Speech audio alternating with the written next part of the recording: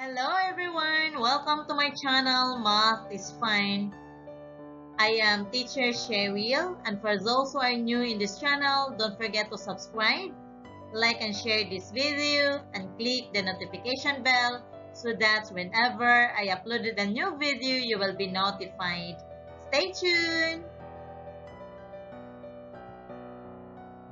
Our lesson for today is all about estimating the products of decimal numbers with reasonable result. Here are the steps in estimating product. Number 1. Round its decimal to the nearest whole number or to the highest place value before multiplying. Number 2. Find the product of the rounded factors.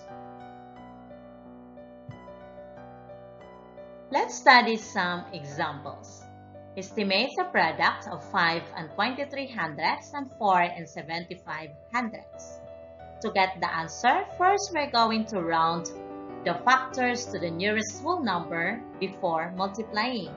So, if we're going to round 5 and 23 hundredths to the nearest whole number, this number is closer to 5 or closer to 6.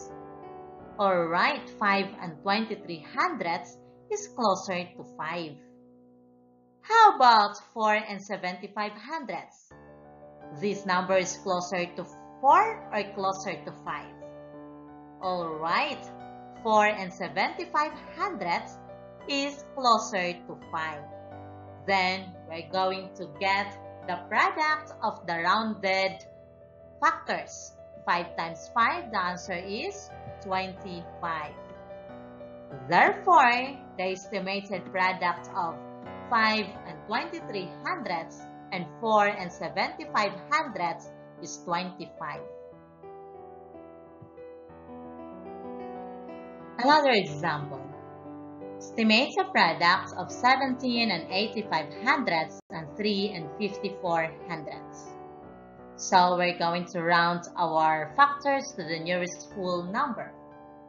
Okay, the highest place value for our first factor, which is 17 and 85 hundredths, is tenths.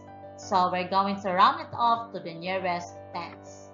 Okay, 17 and 85 hundredths is closer to 10 or closer to 20. Alright, 17 and 85 hundredths is closer to 20.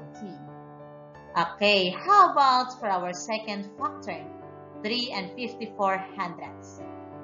Okay, 3 and 54 hundredths is closer to 3 or closer to 4?